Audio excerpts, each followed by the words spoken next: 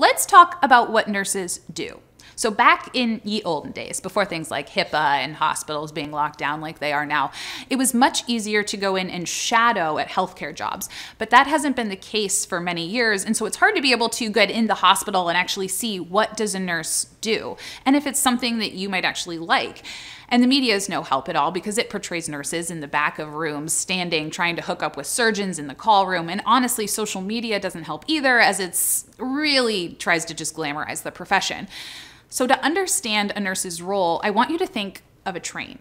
This is a very exclusive train. There's only one passenger. The passenger is the patient. The patient is trying to get to their destination, which is health, and they may not know exactly how to get there. So they go and they seek the care of a railroad maker. The railroad maker is the healthcare provider here.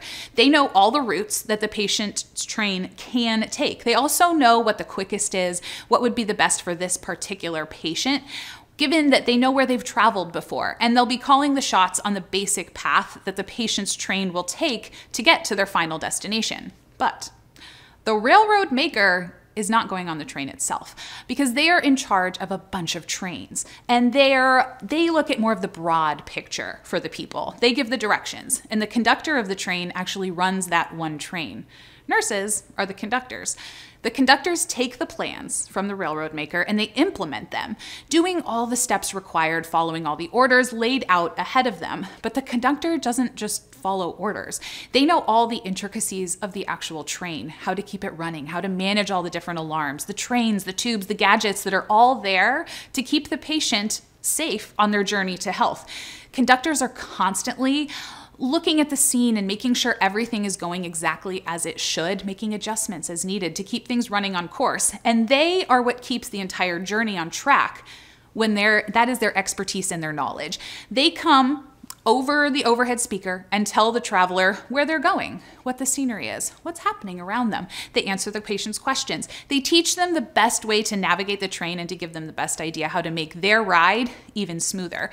And they even know the train and the passenger quite well and are constantly checking in on them to make sure that both the plan is going as it should and the passenger is having an okay ride.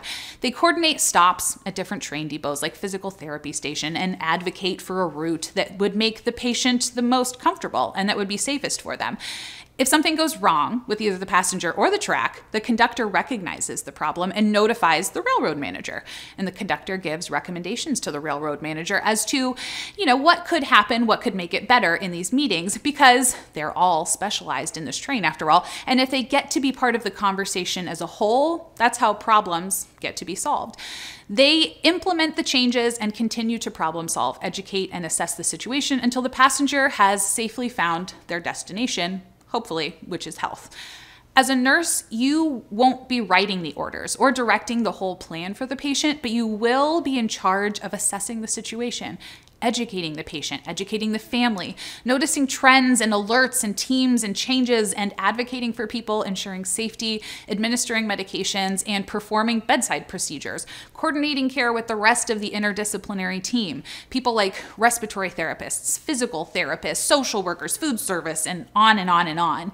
You are the master of implementation of healthcare and the coordinator of what would otherwise be chaos.